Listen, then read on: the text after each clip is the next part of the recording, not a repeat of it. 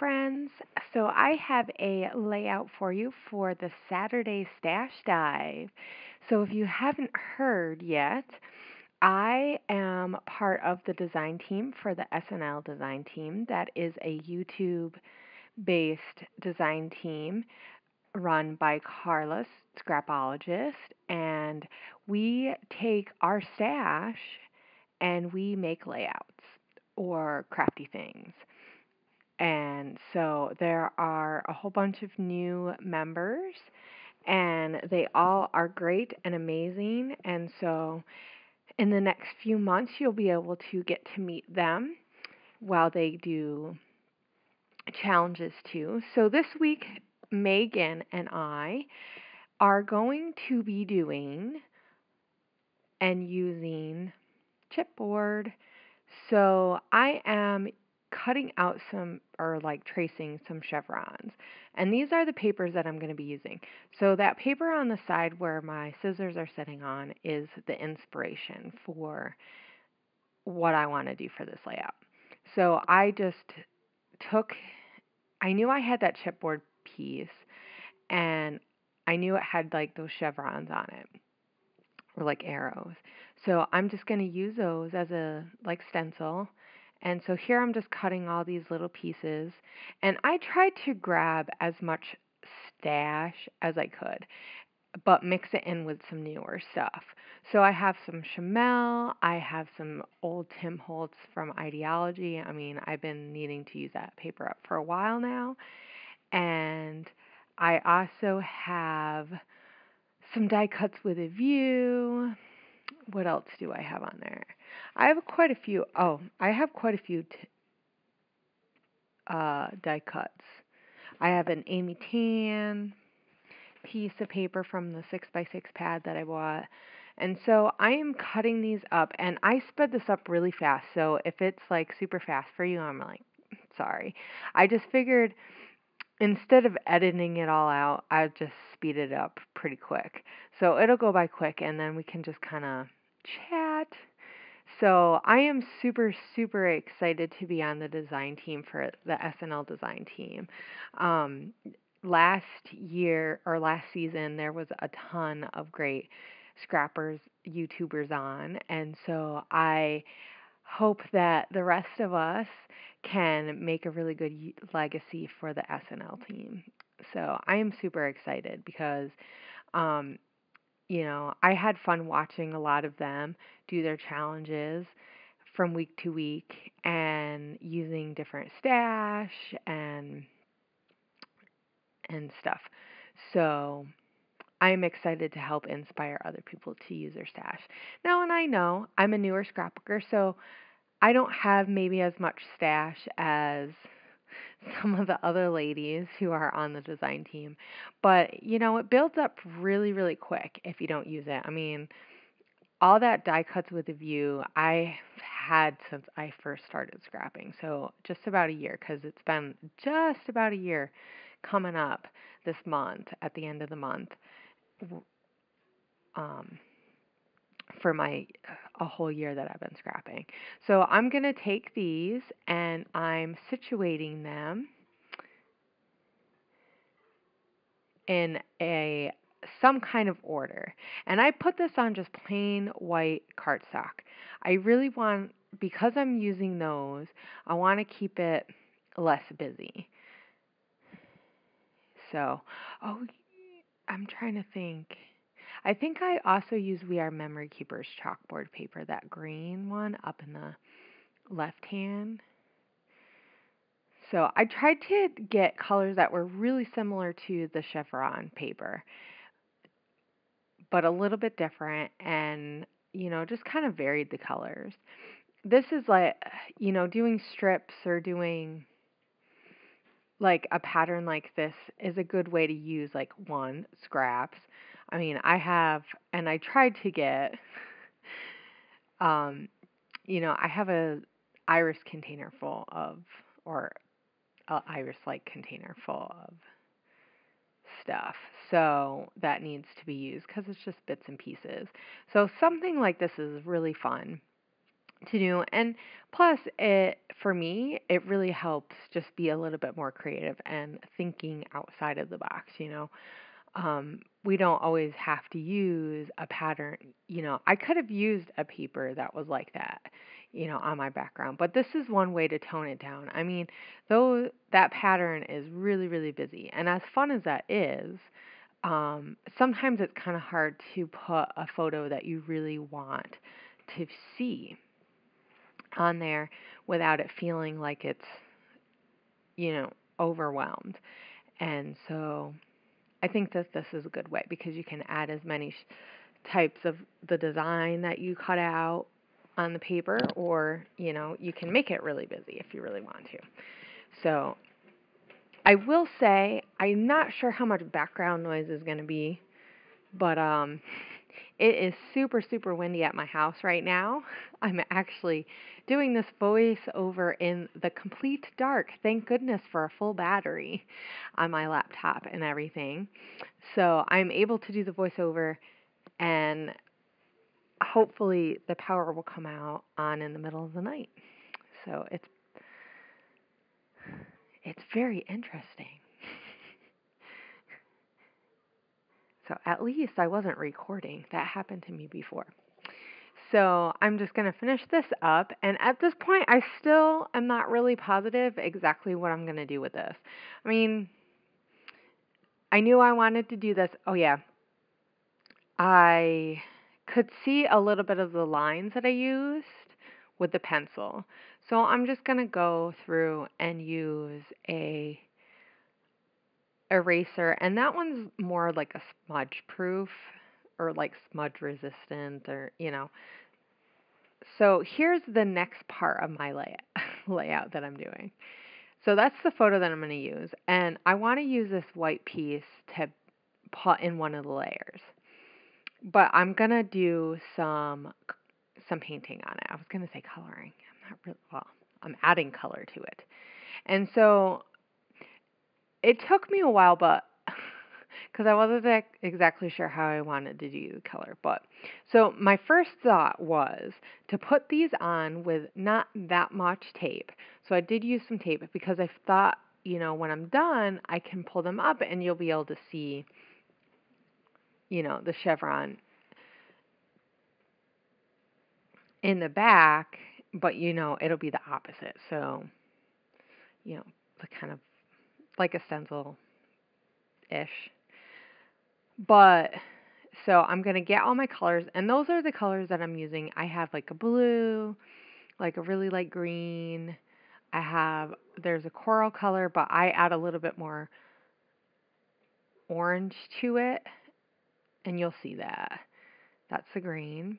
That's the coral. And then I have like a pink, and that's a pretty dark pink, even for it being light. So I'm going to add a little white to it. And that was the orange that I added. And it's pretty bright. I just picked up these paints not too long ago because I'm going to be taking the Wilna class. And so I thought I'd play around with it a little bit. And these are acrylic paints. And I am adding a little bit of water because I want to thin them down. I don't want them to be super opaque.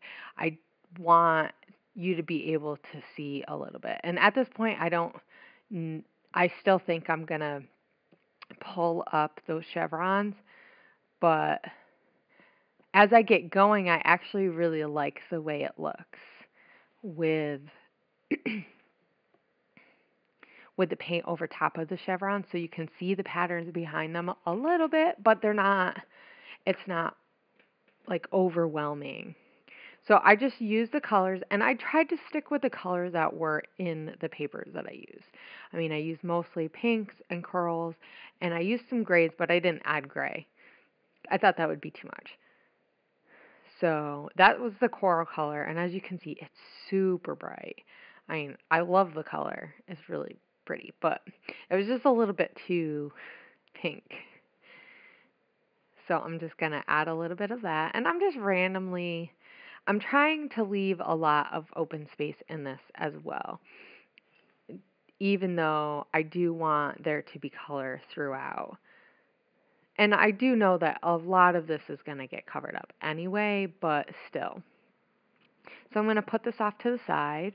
And I did have to heat gun it after I cleaned out all my paint. And I do that right away. I know some people like to leave it for a little while, but if you leave it too long, acrylic paint dries really quick. So, and that's not, um, like a heavy body, so it does dry pretty quick. So there's a piece of scraptastic paper from an old kit that I'm going to use, and I really like the words. It says happy, and even though you can't see it, I really like the black. It kind of goes along. And then I remembered that I had these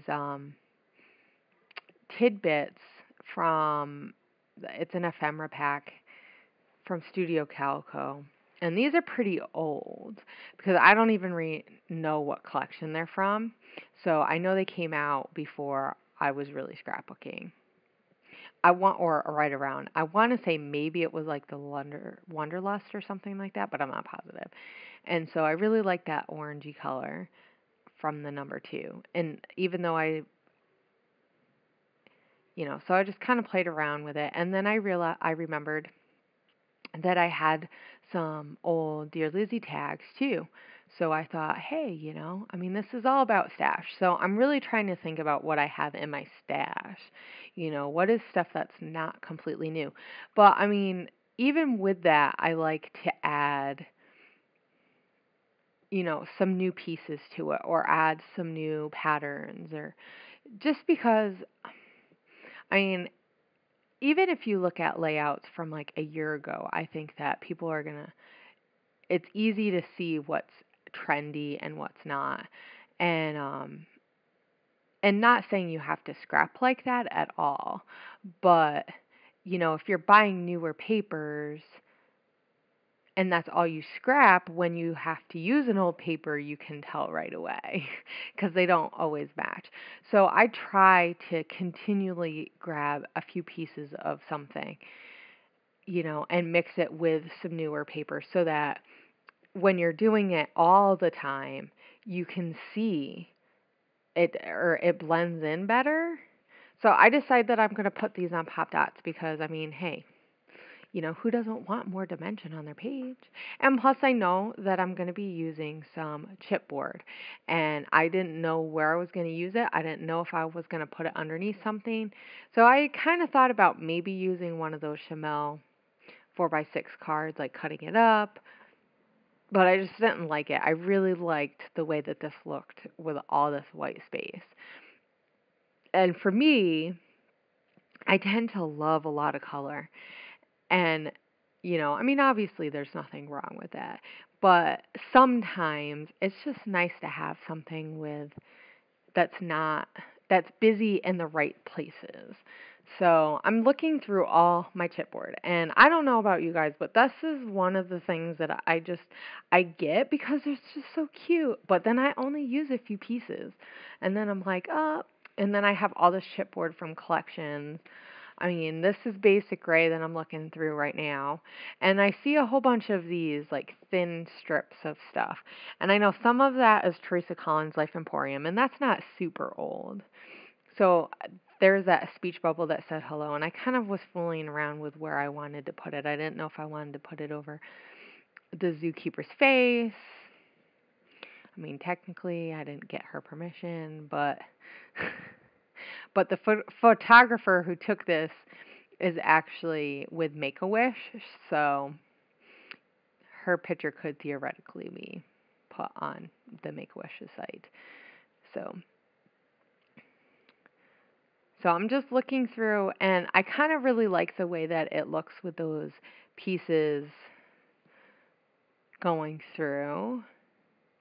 And then I remember that I have some Pink Fresh Studio, which is some newer product in like really bright colors that are kind of similar.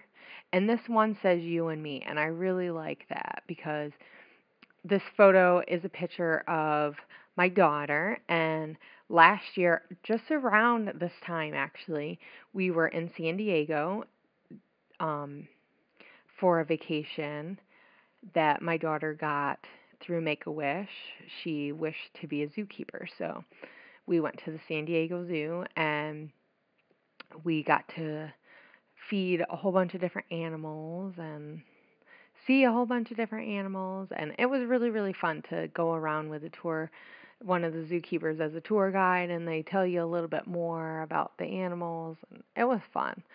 So I really love this picture of my daughter feeding Mary the elephant.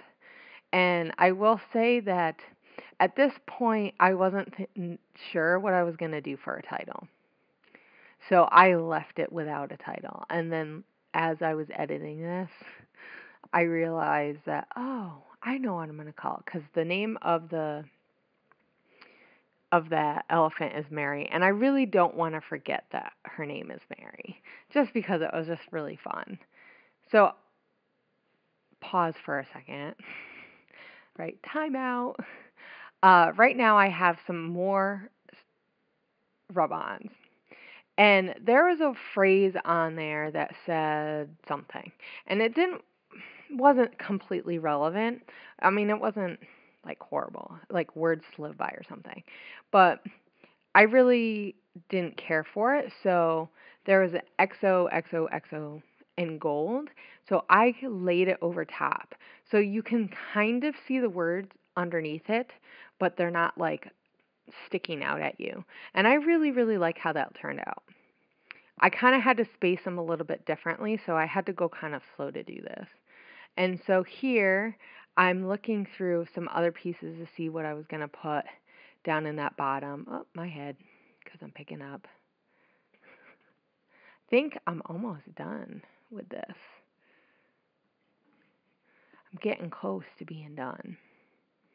I know that because I realized, oh yeah, I got to put this down, because at this point I hadn't even put down that thing, because I mean, when you use the rolls, you have to undo, take all the paper off. And they also had cards in the Pink Fresh Studio kit, and that's just an embellishment kit. And they're like these most of them are Valentine's, but that one said, what did it say? It says, love these moments, and it was perfect. And the pink went really well, so I stuck it on the side. And they're like a really thick, like almost like plastic. So I'm going to use a Slick Writer pen to write the date on there, and I wrote San Diego Zoo. And then I'm going to journal around the sides. So, and I just pretty much, a lot of the stuff that I told you, just how fun it was. I don't think I used fun. No, I know I didn't use the word fun. Just, what an amazing experience. And I know I've scrapped some other pictures that were similar to this one, or because we had a photographer through Make-A-Wish. He came and he took some pictures. So we got some really nice professional pictures, which was really fun, because it was super hard to like sit there and feed an animal and watch your kids feed an animal, but try to get pictures. And I mean, you want to remember all these moments, because how many times are you going to be able to feed an elephant? Probably not too many. So it's like I really, really, really wanted to remember it. And it was really nice that we were able to have a photographer that could do it. So, and then they gave us the copies. So that's there. And then I decided that I want to add some mist just to sprinkle. So I use a light pink that I had made myself, and it has a little shimmer in it, but it's really hard to see. And then I use Heidi Swap Black Velvet. So that about does it for this layout. And don't forget to go check out Megan's video. And have a great day. Bye, guys.